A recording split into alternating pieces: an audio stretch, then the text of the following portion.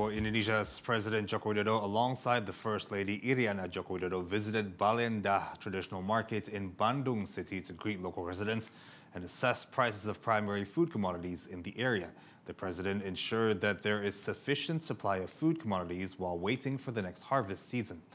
President Joko Widodo reaffirmed that right now a number of food commodities are still experiencing a price hike, such as the prices of chili peppers reaching 70 to 80,000 rupiah per kilogram. Besides that, the price of rice is also still increasing in the country.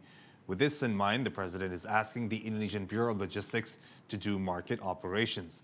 Besides checking on prices of commodities, the president and the First Lady also distributed T-shirts and bags of sembako, or the 9 essential commodities, usually filled with the 9 basic necessities such as rice and cooking oil, to citizens as a form of social aid. The Indonesian First Lady also distributed books for children in the area. Harga-harga yang ada di sini memang ada kenaikan untuk cabai rawit merah, cabai rawit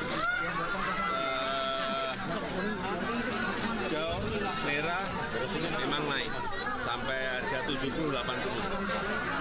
Dan ini memang fenomena tahunan yang memang sulit diselesaikan, tapi memang ya kadang memang petani kan harus juga dapat untung. Tapi kan nanti bulan berikut sudah turun lagi.